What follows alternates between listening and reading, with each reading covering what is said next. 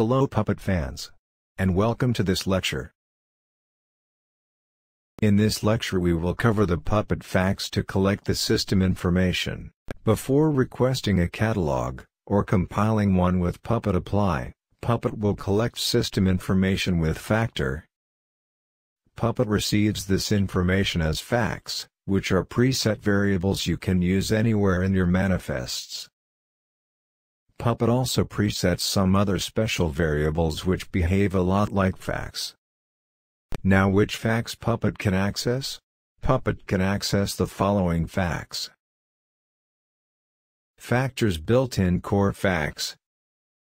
Any custom facts or external facts present in your modules. You can see the list of core facts to get acquainted with what's available.